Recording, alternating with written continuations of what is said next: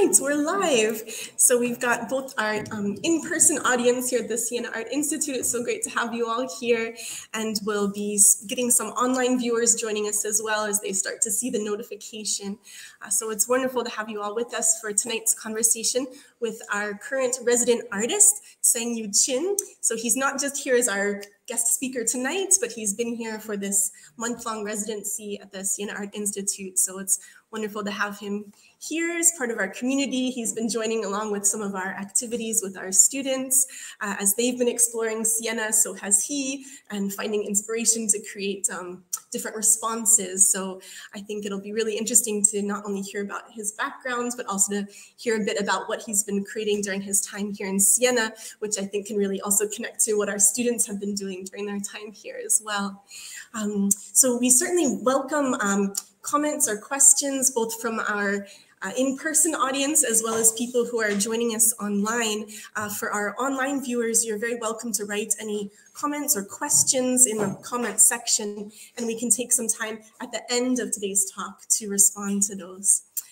Just before we begin, I'd like to share a few notes about tonight's speaker. So Tseng Yu-Chin began his creative career as an experimental filmmaker in Taiwan.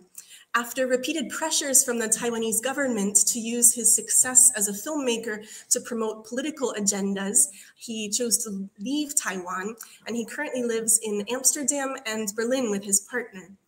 His experiences of homophobic discrimination and victimization as a teen and young man led him to a deep understanding of the oppression of authority.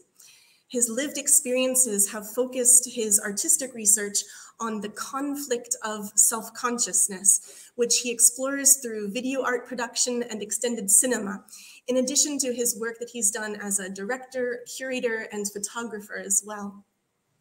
In terms of his educational background, he studied in the MFA program of the Graduate Institute of Arts and Technology of Taipei National University of the Arts. Among his many accomplishments, in 2007, he was a featured artist in Documenta 12 in Kassel, Germany. And he was the 2008 Best Young Artist of the CCAA Chinese Contemporary Art Awards. He was awarded the Best Art Video for the 2019 South Film and Arts Academy Festival in Chile. In 2020, he was awarded the special prize of the 14th edition of the Art Laguna Prize. He received the 2020 Golden Cow Award at the Gstaad Film Festival in Switzerland. He won the Best Experimental Short at the 2020 Amsterdam Independent Film Festival and received a directing award from the Lisbon Cinefest in 2021. He was awarded Best Experimental Film at the 2021 Roma Short Film Festival here in Italy, in Rome.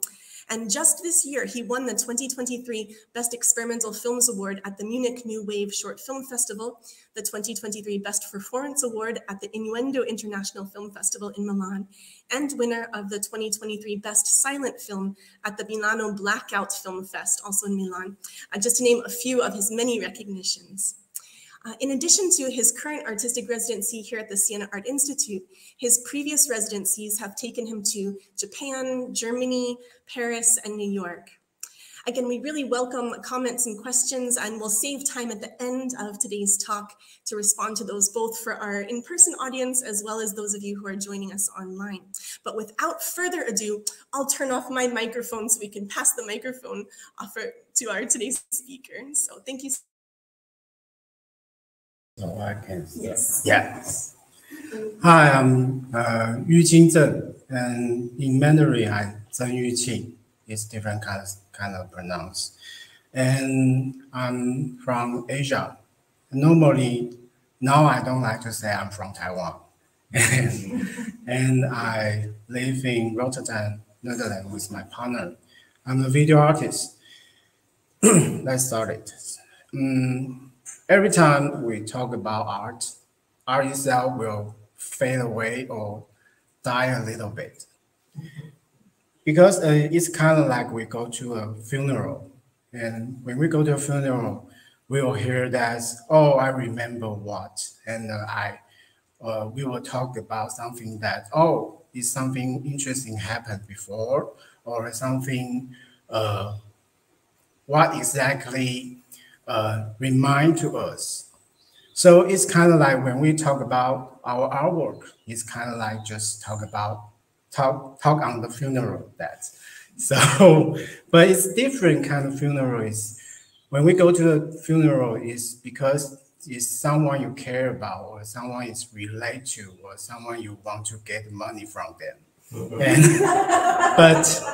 but in the art, you couldn't get so much things if you just watch. You have to think.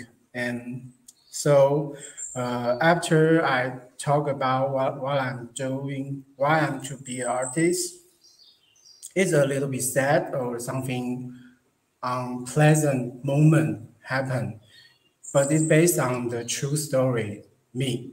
And so let's just see the first video. Okay.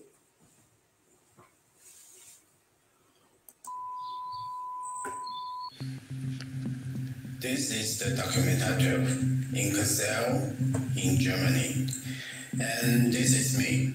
Yes, behind me is Ai Weiwei. This is known as one of the world's most important exhibitions. Look how happy this boy is smiling at that moment. I'm in one of the most important art exhibitions in the world. Of course I'm happy. But how did I end up like this? However, when I was a child, I wanted to be a shepherd on the hill for a while.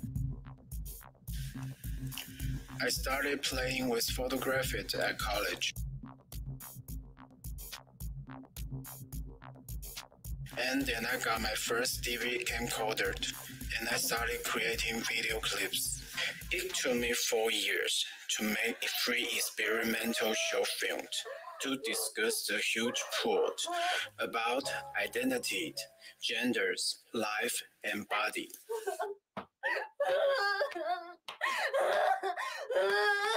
我吗？那人凯恩对我言语吗？若他知道爱慕下的结局，若这只是我。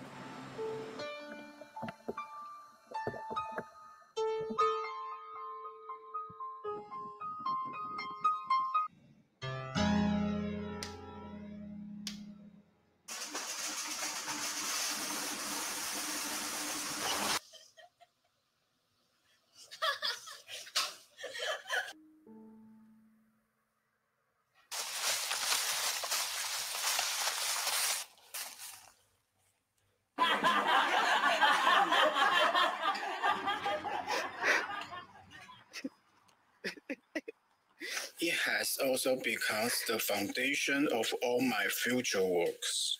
I use the concept of theaters and film extensively in my video works. Everything in the video, from the character to the colors, the sounds, the object, the creature, the smokes, the details, everything is there for a purpose. Afterwards, I feel overwhelmed, but began to feel very interested in the disorder of the self-consciousness of all people in each moment, and I try to make my works lighter. So, I finished my video works. Who is listening?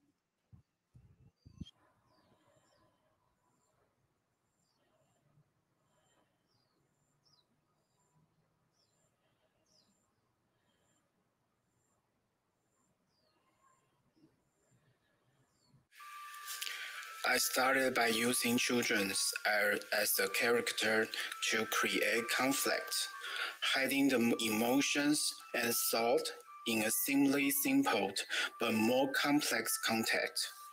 Then I saw that the visual frameworks of the likeness was complete, and I began to fill in a lot of context of make the likeness progressively heavier.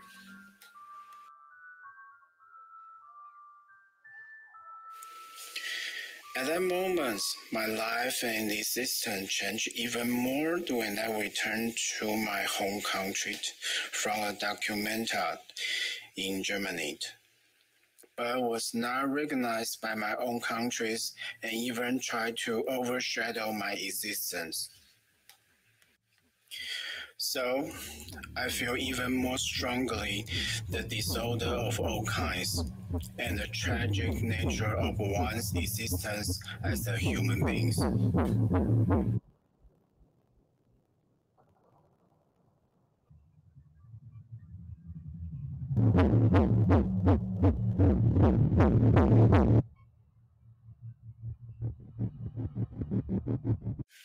I don't just use videos, I also drawing and photograph it in my works. There are also some installation works to become intertwined, like the concept of musical compositions, so that the medias echo each other's. In fact, it's a continuous experimentation of being a human being in every self-feedback discussions. What am I here for? What am I really doing? What have I done to get to this state? And we are all going to die.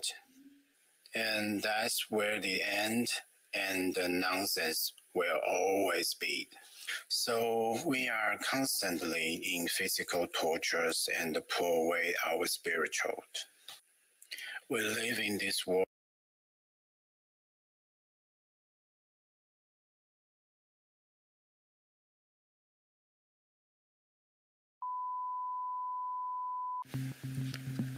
This is the documentary 12.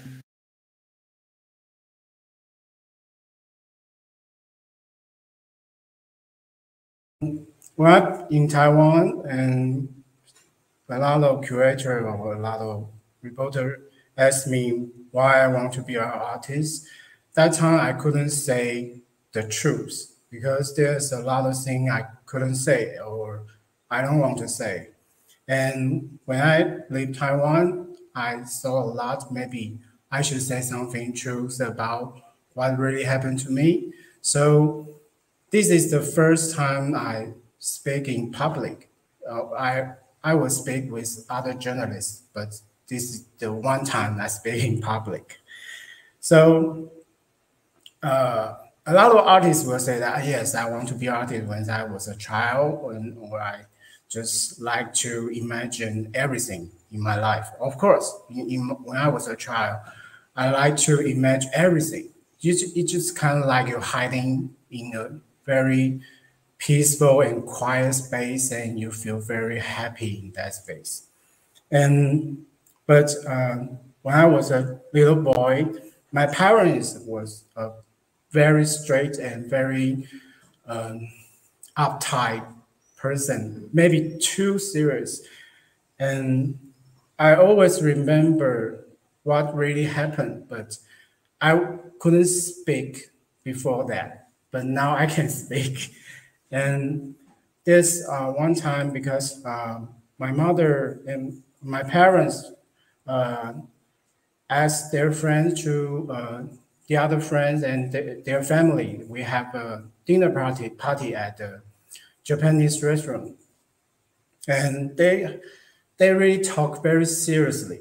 My parents very serious. They will talk very serious, and I was just a little boy. I feel very impatient on that moment. I feel very boring at that moment. So I just imagined the picture in my mind, my parents and their friends, their head to bump each other, just bumping again and again, but they just keep talking very serious topic.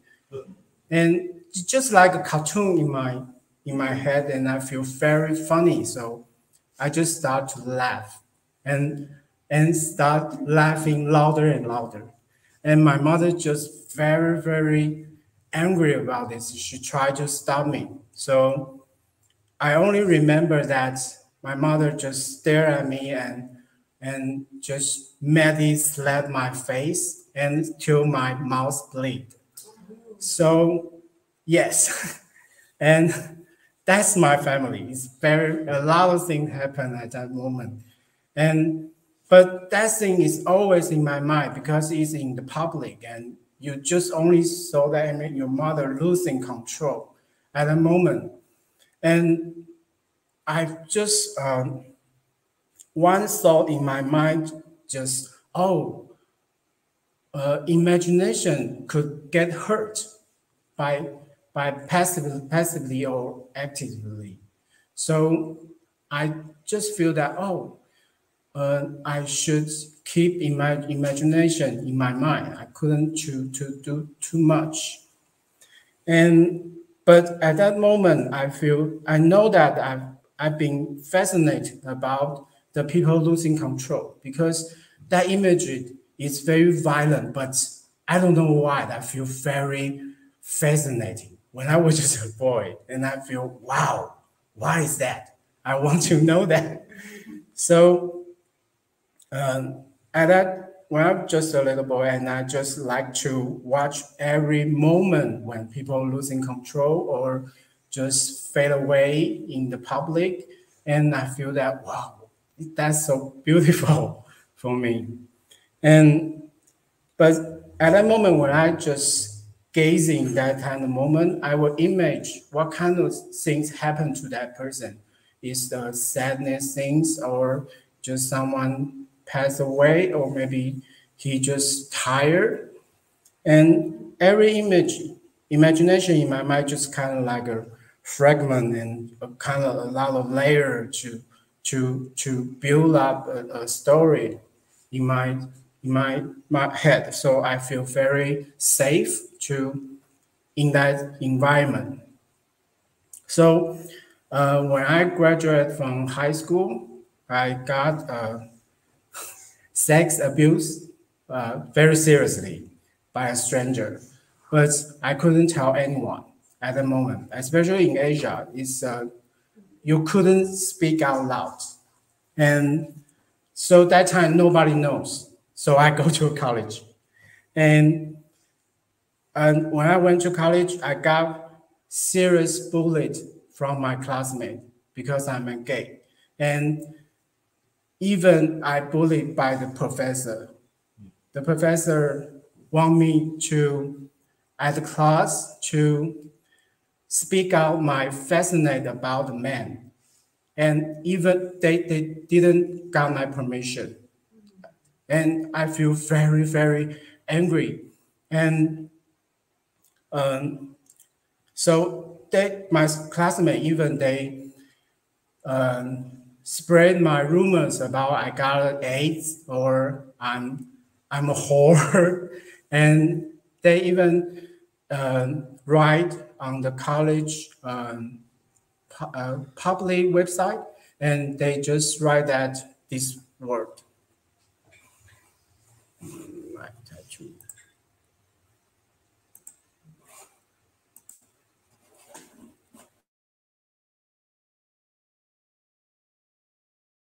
You better kill yourself. And at that time, I feel very, very depressed. Why they hate me. And my mother had the same way to me because she had a hunch that maybe I'm gay. So at a dinner, I always remember that time at the dinner, my mother just looked at me and she say, maybe.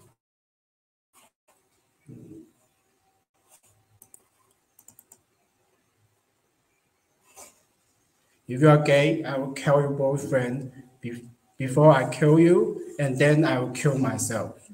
And I always remember this word, and I know that I couldn't speak anything to anyone because I started to online to make friends, and I try to say something what really happened to stranger, because people around me, they don't believe me.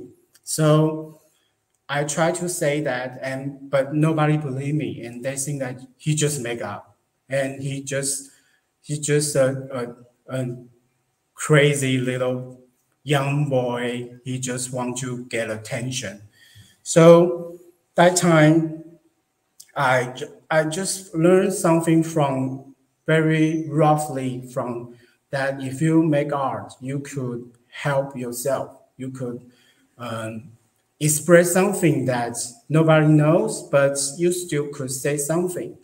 So I started to make a lot of works, and maybe this one, yeah. So I make a lot.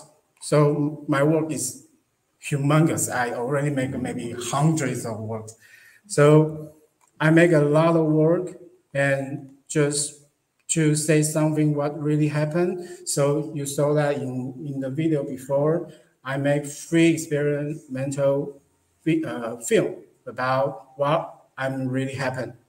And and especially, it's very interesting that everybody saw that they feel, wow, what is that? It's so interesting. But they don't know what exactly really happened. But I don't care because since that time, I know that nobody cares what really happened to you. They just want to show what they want to see. I don't know, in English is right.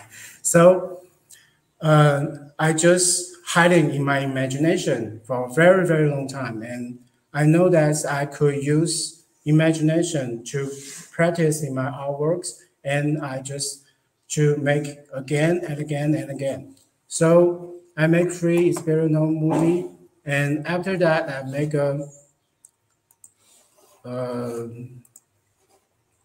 very famous video, just you saw before. Let's see.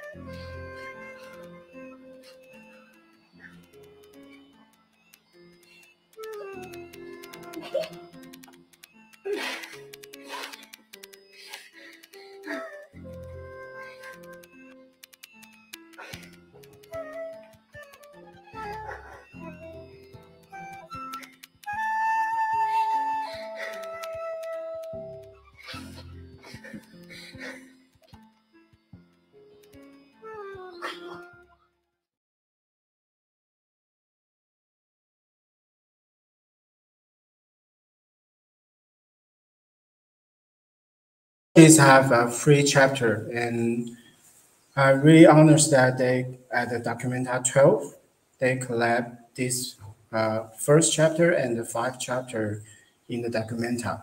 Does anyone know about Documenta here? Okay, I could explain a little bit.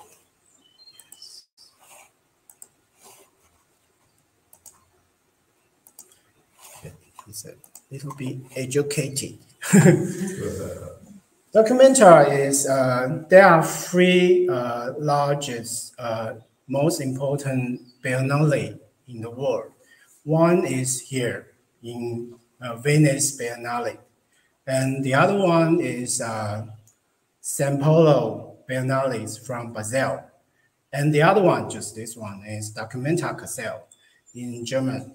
And this one is most important because this only five years at a time. And they will collect maybe 100 artists in the whole world for this exhibition. And in Taiwan, Taiwan is never on the list. And before me is maybe 50 years ago. So it's a whole generation.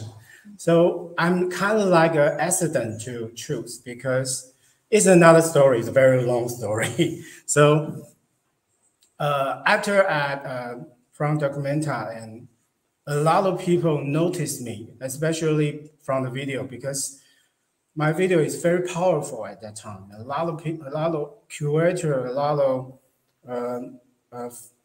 institution, they try to find me.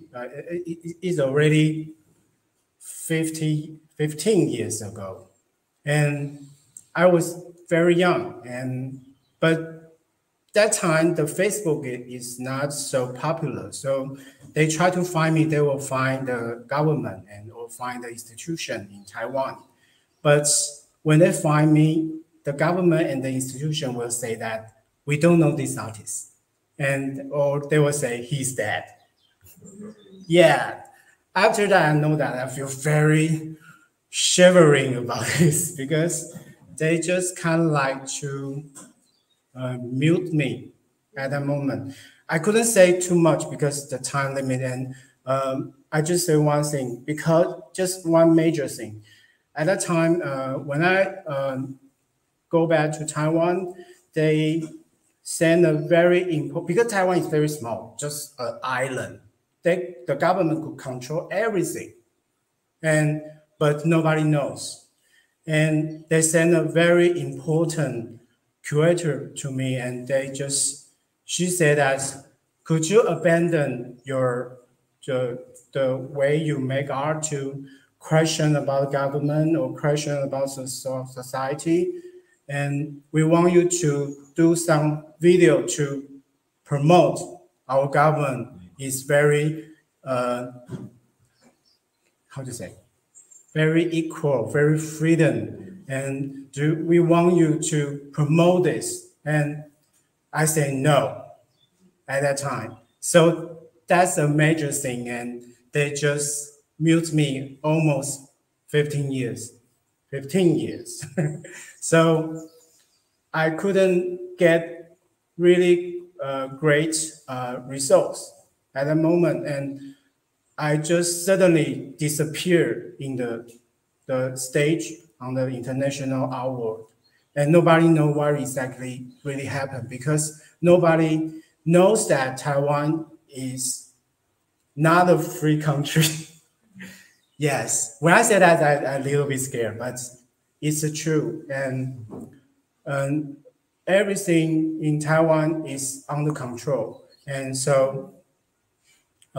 But they have to show they are a free country. So I could go run away from our country. It's fine because they just want you to go away. We don't want you to in our country. Yes.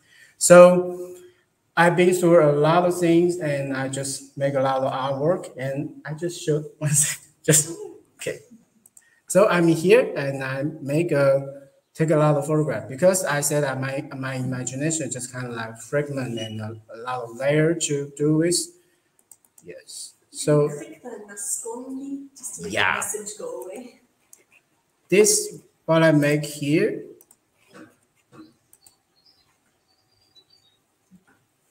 Is because when I go to the residency, I will take a lot of photographs, and I know that. Especially for digital photograph, it's not so precious, or it's very, we could, especially here in Siena, we could see on the website, there are thousands of, maybe more than thousands of pictures about Siena.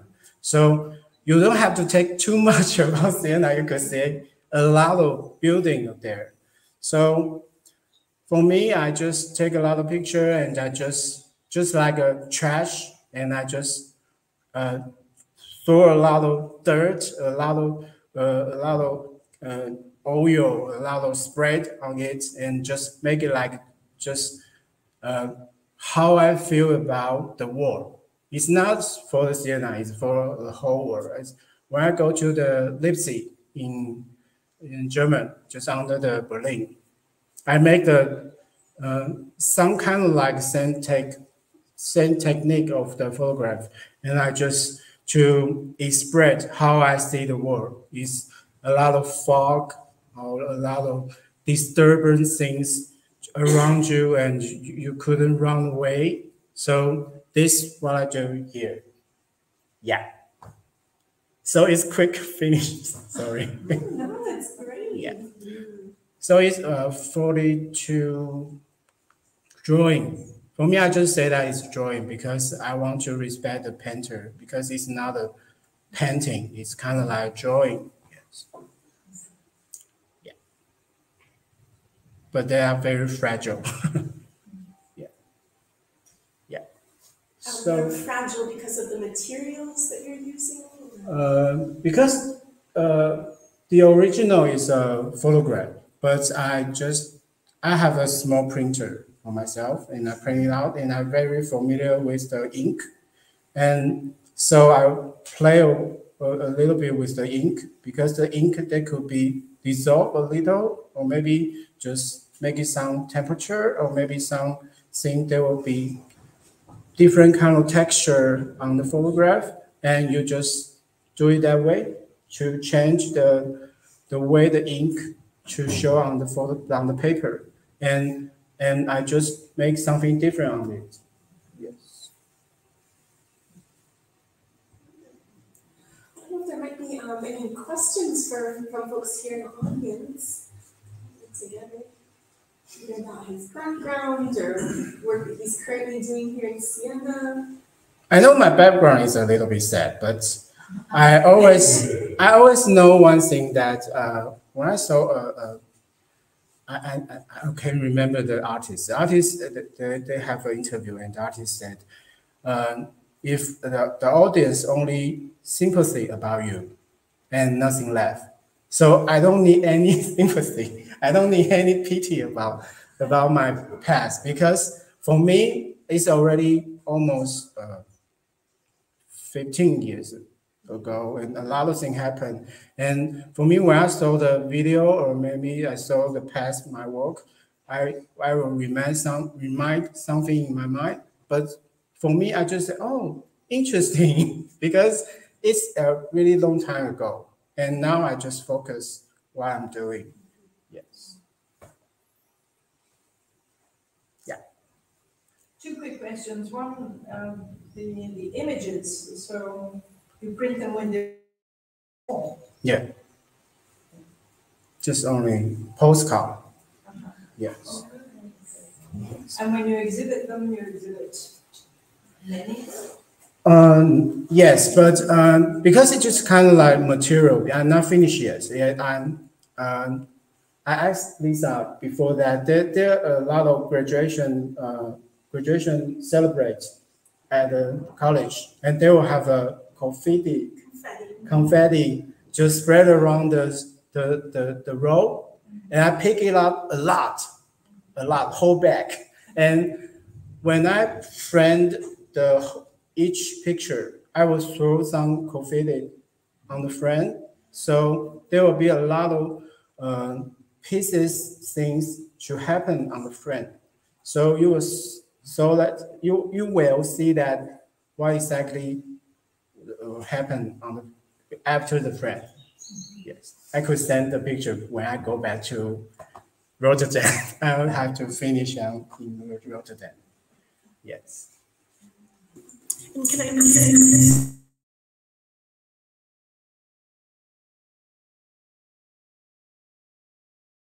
work in progress, or are you planning to put more layers on top, more confetti, or are they resolved as compositions, what you're sharing? This part is already finished, but my works always finish after the framing because so on my website there's some of my work is I have a friend, and when I'm in Taiwan, there's I have different friends. But when I have to run away from Taiwan, I throw away all the friends. So I buy new ones in Rotterdam. So they are the new friend to make the works. So I like to work with the tape. How to say that? To boxing the tape. Yeah, so they all used by tape, not the special things. Yes, they are all tape. Yes, and this all tape. I like to work with tape, and it's very fascinating about that because it's kind of like stealing something that you don't want to let anybody knows, but you still want to say something. So you just cover it up. Yeah. So that's how I make. Yes. So if you're interested, you could go to my website. There's a lot of work, and now I put all the video on my website. And when Taiwan, a lot of people said it's very dangerous, and they will take away your video. It's very dangerous, and I always say that I don't care because I'm not a commercial artist because my work is purely sell. Nobody want to buy my artwork, so I don't care. So I just make a lot of work and a lot of video, and now I just put it on the internet. So if you're interested, you could take a look. Yes. Other questions? Yeah, there's one in the back. Yes, actually I have one. Yeah. If I missed that part, sorry, at the beginning. You are using red and white colors in the picture. Is there any meaning of this coloring for you?